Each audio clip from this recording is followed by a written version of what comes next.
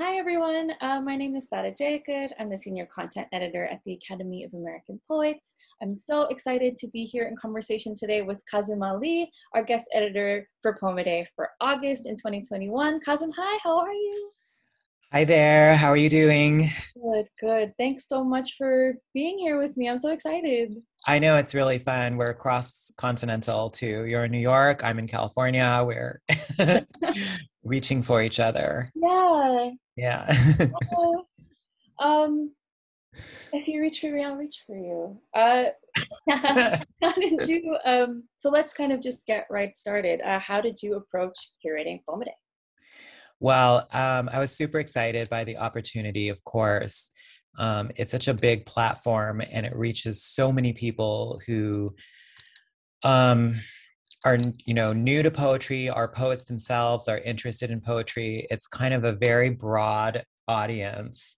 And one thing I know is like oftentimes my friends on Facebook who are not poets and not connected to the poetry world will write and post up poems from Poem a Day. So I knew that it reaches a lot of people. And I really wanted to provide, there's so much exciting poetry being written in the United States today, and so many exciting poets. I really, really wanted to feature new voices and or voices that like had not had a really broad reach of an audience and opportunity to have a platform like Poem a Day, or even some established writers and writers who've been around for a while, but who I felt didn't have as big of an audience. So I really, one of the rules that Poem a Day was given to me was we don't want to have people who'd been in the previous year to again be in it. And so there was sort of this, I was sent this list of people who'd already been in it and who'd been accepted by other editors. And I was said, don't choose any of these people. I actually didn't want to include anybody who'd been in it before. I wanted to just include new voices, 22 poets. I thought I love, there's so many poets I love, and I devoted to them, and they've, you know, but I thought if they've published books, a lot of books, and people know their work already, they don't need me to be promoting them. I'd rather really look for who's out there who's not being promoted. So I've included incredible writers who published 5 and 6 books, but who I felt, really didn't have like the broadest, audience I could offer to them. I've included very, very new people who've only, maybe emerging writers who published maybe one single book that I think people should know more about, and I included a lot of people who haven't published books, and I included a lot of people whose work I found on my travels. Like I remember going into in Portland, Oregon, some bookstore there, and there was like a little chapbook display, and there was a chapbook this chapbook was like 10 8.5 by 11 pieces of typing paper stapled together. And it said, this book has been published in an edition of 70. Some intrepid poet who, went to Kinko's or something and made a chapbook. And I always loved that chapbook. So then I reached out on Facebook and I said, who knows? Do you know who this person is? Can anybody give me contact info for this poet? And I found them and I solicited them and said, they have a poem in there. And, I really just wanted to bring something new, something fresh, and I do think although I wasn't counting up numbers, but I did my best to curate a diverse list. I wanted to include Black voices. I particularly wanted to include Asian American voices, especially older Asian American writers who maybe, didn't get as much exposure that they should have gotten, according to me. So yeah, I did my best with the list. I tried to be queer inclusive. I really wanted to present a dynamic range of unexpected voices for everybody. Yeah, and you can see the dynamism when you read the full batch of August poems, which I think is going to be a really thrilling month. You can completely see like the elasticity of thinking. Like I can't even count the number of times that I was like shocked into like um I was like shocked into like learning something about poetry, learning something about language, learning something about like the manipulation of language, and also like presenting it to us these poems present language in its truest form. I don't know how else to put that. It's I incredible. appreciate that. I appreciate you saying that. I Yeah. really, really wanted to show a formal range as well. I didn't want to only have a certain kind of poem. I wanted to show the breadth of what people are doing right now. Yeah. Also, long live the poetry chapbook. Thank God. Yes. Yeah. It inspires me. I want to do I want to do chapbooks now. I haven't, Yeah. well, in the early days of my poetic life, when I was an undergraduate at the University of Albany, um, I was a member of the Student Association's executive board. And one of the things that was my responsibility was supervising the facilities. So I had a key to what at the time, we called it the copy room. Yeah. Yes, that's where the Xerox machines were. And so now these young kids, they publish by putting their stuff on the web. Well, in those days, we used to make little pamphlets and zines and stuff like that. And so the copy machine could saddle staple. So we would have to lay out the poems like in the order of the page numbers that we wanted them and like write the page numbers. And then we'd run them through and with a cover and saddle staple them. And then we'd sell them. Like we'd go on the quad and sell them. And we would have like, I mean, we would have grocery money or we would have drinks Yeah. money. Yeah, we were doing, Oh, me and my friends, we used to do that. There is uncounted, if it still exists, it might have been just, they might have all been destroyed by now, but there are uncounted chapbooks and ephemera and broadsides of my work floating around Albany, New York. Every once in a while, something pops up on Amazon and I quickly buy it up. But unfortunately, I've been driving the price up. So now everyone thinks they're collector's items. And it's getting harder and harder for me to buy them up. So. oh my gosh. The magic of the Xerox machine, man. I remember like just Yeah. like we like had like an aggregate, like a network, no matter like what town you were in or city you were in, somebody knew somebody who had access to a Xerox. Oh, I mean, that's how Soft Skull Press started. Yeah. Sandra Hicks, who founded it, worked at a Kinko's or a something and was just Xeroxing books at night, like on the machines. Thank God. Yeah. And Karen Lillis as well, an underground lit fiction writer based in Pittsburgh. She got her start doing the same thing. She would publish these pirate editions of her own novels and stories on using Kinko's or wherever it was she was working. I don't remember. Oh, Yeah. Yeah. Those yeah. were the days. They continue to be the days. I advise Yeah. you, watcher, find a Xerox machine. Yeah, but all this underground publishing, like the Black writers of the Black Arts Movement, Third World Press, there's all community presses people started. The way in the early days of women feminist publishing, it was the same. The early days of queer publishing in the early, late 60s, early 70s, when the kind of queer renaissance of queer literature, they were all the mainstream publishers like that were not publishing that stuff. Maybe Grove was, but the other corporate presses were not. It was all underground, self-funded community kitchen table press, women of color, started. And that's how all of these new voices got out in the publishing world. We're through community presses. Yeah. Often underground, often very lo-fi, Yeah. And that's what makes them so beautiful. That Oh line. yeah. Yeah. And like the way that copy machines like fuzz text out as you copy them more. I know. Yeah.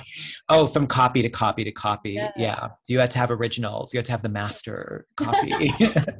Yeah. And when we had to cut and paste for layout, we were actually cutting and pasting like physically to like move things around and stuff. I wish I had like my little zine library, and it's like the way, and like that also, it like revolutionizes the way that you present art on books. It revolutionizes the way that you like think about materials of bookmaking. Like Yeah. the possibilities are so spectacularly endless. Poem a day. Yeah. Yeah. Well, Poem Day is a version of that. You've given me a platform to promote the writers that I would love to get out there. So it was a real gift to be able to do it. Yeah. Oh, thank you for saying yes. It's been a gift to have you. So if you could direct readers to one poem on our collection at Poets.org that you haven't curated, what would it be and why? Well, I chose the poem Zenana by Noor Henby, which was one of the university and college poetry prizes in 2019, I'm told. Um, and the poem itself is so Zenana is as Noor explains in her epigraph.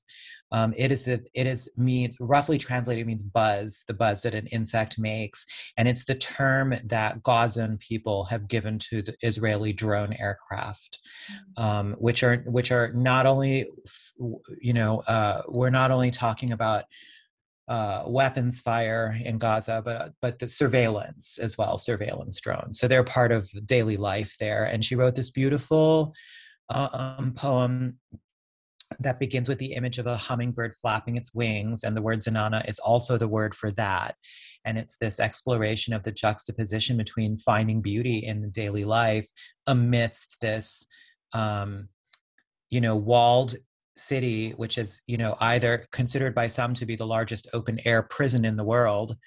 Although I heard an Israeli peace activist refer to it as the largest research and development installation for military and surveillance technology in the world, which is also what it is, because every weapon that is used in the strip is then marketed and sold to the militaries of the world. And so Noor's poem is beautifully uses the metaphor of the hummingbird's wings to talk about what daily life is for people in such an environment and how they even there find grace.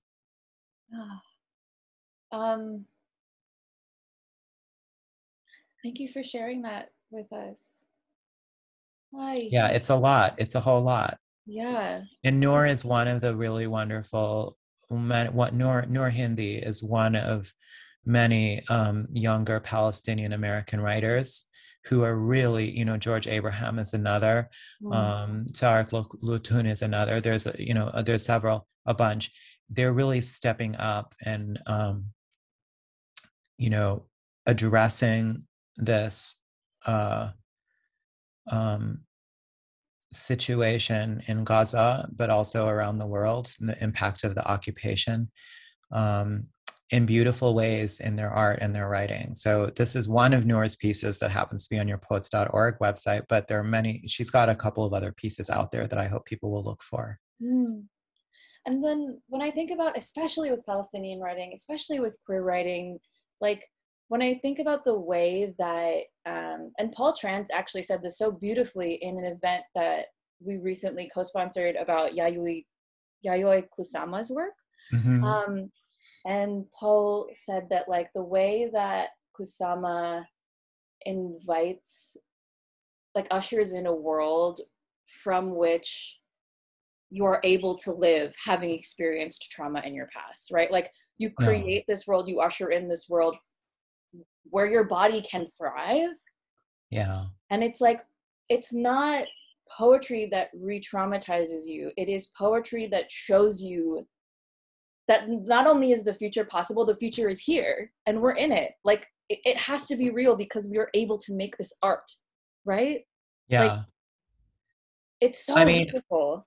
Yeah. And I think everything you said is absolutely applicable to, to artists who live under occupation, specifically Palestinian artists. I mean, this is the reality of life there is, how do you make a life under such conditions and continue forward and make art and make songs and make poetry and teach your children and, do all of those things, those ordinary things of life. They don't cease. You just have to find out how to do them while the world is falling down around you. Yeah. People don't stop making art because there's a war happening. They might make more. Yeah. Yeah. Yes, in her poem Grief Work, why not now go towards the things I love? My God. Yeah. Okay, so what else are you reading right now?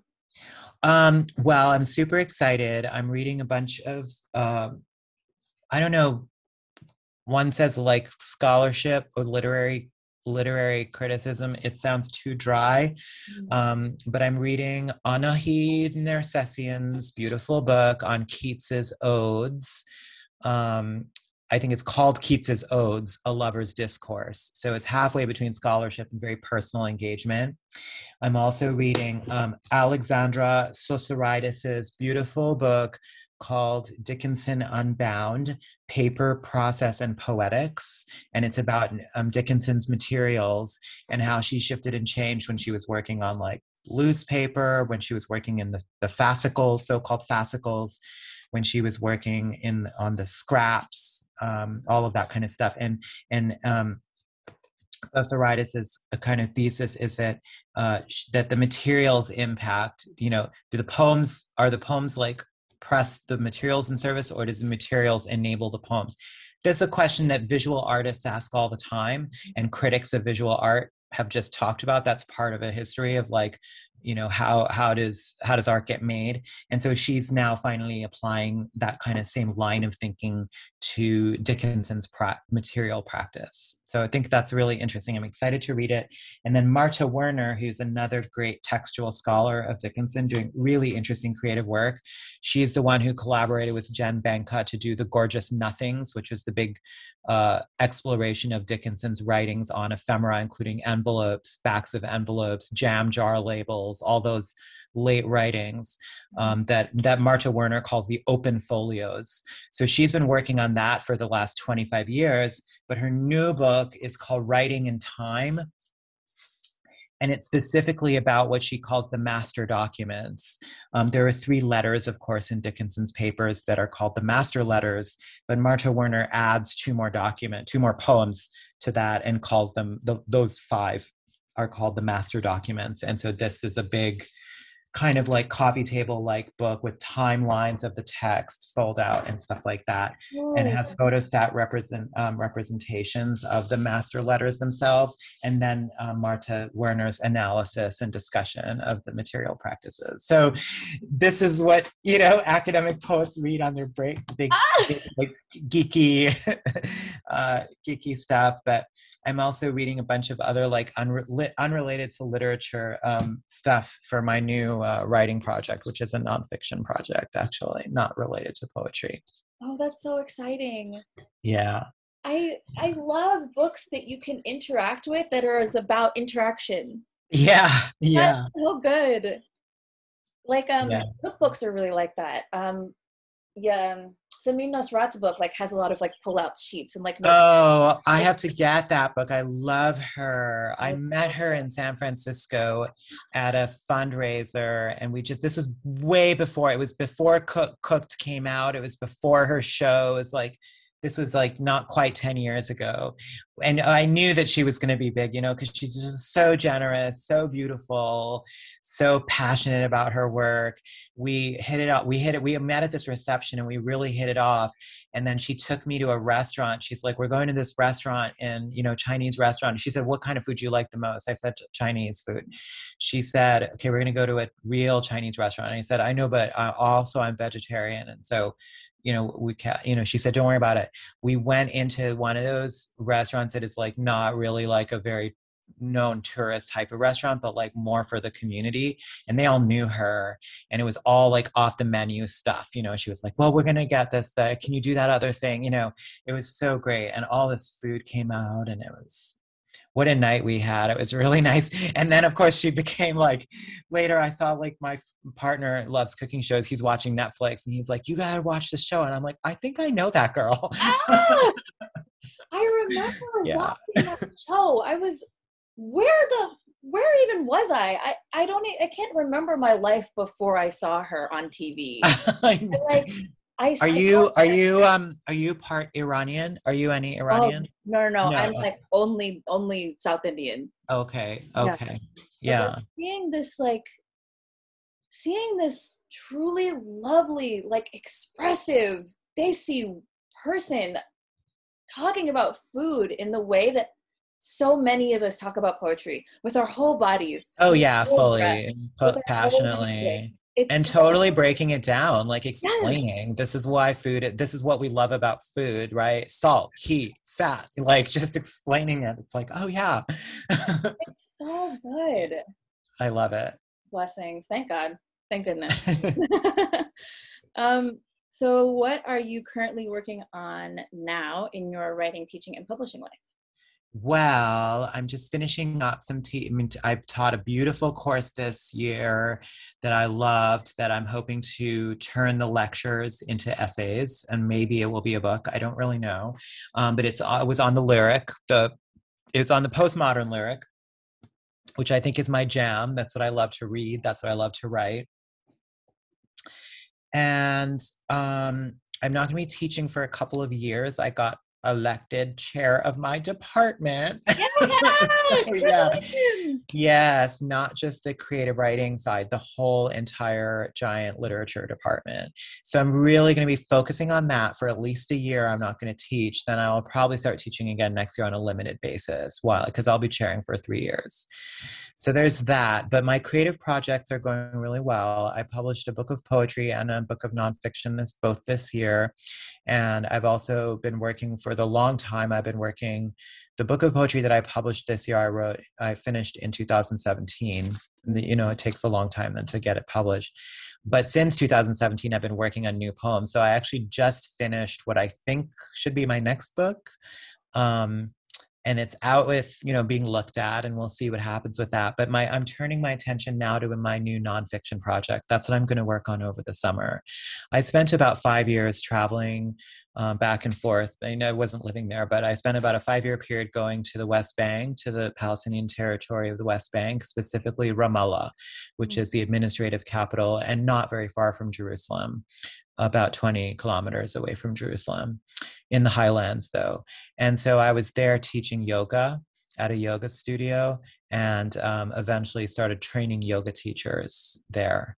So I've trained a bunch of yoga teachers who are now all offering classes.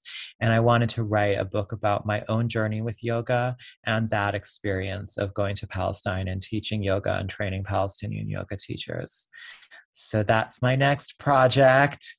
It's sitting here. The draft is sitting right here. There's a draft. I have to work on it though. It's a messy draft, but this is it right here. Yes. Yeah. There's about 330 pages of it. So it's a mess. It's a hot mess. It's nothing. It's not presentable. It's terrible. That's how I work. Just get it down on paper and then worry about it. So now I'm planning on spending the summer with this book and trying to get it into shape. That's incredible. Yeah. Oh. Yeah. And I feel it's like everything that's happening in the world today, and continuing incursions in Gaza and the Islamophobia here, this horrible event just happened yesterday in Canada as well, the Muslim family. And so I feel so, I've been dealing, the Islamophobia has been there since ever, because I grew up in the 80s and I remember how terrible it was then. And half the plots of those films, True Lies is a famous example, but what's it called? You truly Even cannot watch a single movie. No, they were all about the villainous Arabs, Yeah. That's been coded and baked into the DNA for so long. Back to the Future, remember the villains? Yeah. Oh my God. It's in the first 10 minutes of this movie. Yeah. And that show Dynasty, remember? Yeah. The original plot of Dynasty was the Arabs had stolen all of Blake Carrington's money. Yeah, the Arabs. Yeah, they're because they all agree with each other. It's so that horrible kind of hatred has been very, very baked into American culture, and I think no doubt at all the former president, disgraceful man that he was, lit a powder keg of flame, sort of made it acceptable to be to do horrible things, So but the fuel was there all along. And it's when you had state saying, when you are literally as the state villainizing a people, whoever that people fully, and all the anti-Asian violence that's happening now is from those years of his irresponsibly fanning the flames around COVID and all of that stuff. Exactly. Yeah. And governments are oh, we're so sorry, and I'm don't act surprised. You did this. Yeah, I think you're right. I do. Yeah. I'm really excited for your work to continue to exist in this world. So thank you for everything that Thank you you. do. Well, Um, thank you for everything that you are doing as well. You're playing a very important role, and you're getting poetry out there to people. And I'm assuming, I don't know, are you a writer also? oh yeah, well, So then you have to be doing your own work too, and creating a balance for yourself. You know, you cannot only focus on the external, you have to do what's right inside as well. yeah. So I had a really wonderful conversation with Olga Brumas, and she said that Odysseus Elitis, the great Greek poet who she translated, Elitis said to her, um, a truly great poet only needs 3 readers. And since any poet worth his salt has at least 2 devoted friends, his entire career then becomes the search for that 3rd reader. Oh, oh my God. Yeah. And I've held that close, very, very close all these years. I've always felt I just want one person to really get me. Yeah, Yeah. they're out there. They're They're, out there. They're out there. They might exist. There might be many of them, but I yeah, feel like it takes pressure off of thinking, what am I doing? Who really cares about it? Is it important? Am I important? It's sort of like those things are natural for a human to wonder about, but it's excess. It's stuff that you don't really need. yeah. I love the word excess. I love the word excessive. Well, I am often told by young people that I'm extra. My nephews and my niece that will say, "You're so extra," and I think, yes, that is what I am. I You're am extra. welcome. I'm extra. There's not enough of me. Yeah. It'll always be extra. Oh my God. Yeah. Well, thank you so much for speaking with me. This was so nice. Thank you. Thank you for chatting. Did we do all the questions? I think so, yeah. Now we just say bye, I think. All right. Well, bye. Well, I hope that everyone enjoys the poems that I selected for the month. There's going to be something new every day. There's going to be brand new voices that you've never heard before. There's going to be some old familiar friends popping up. And my greatest hope is that for each poet, when you read the poem on Poem a Day, that you be motivated. If you see something you love, that you be motivated to seek out that poet's work and see what they're about, see what they're doing. If it's someone who hasn't published a lot, then I hope you'll follow them and see where they go, because there are a bunch of young people on there and who have not published a book yet, and you are going to want to remember their name.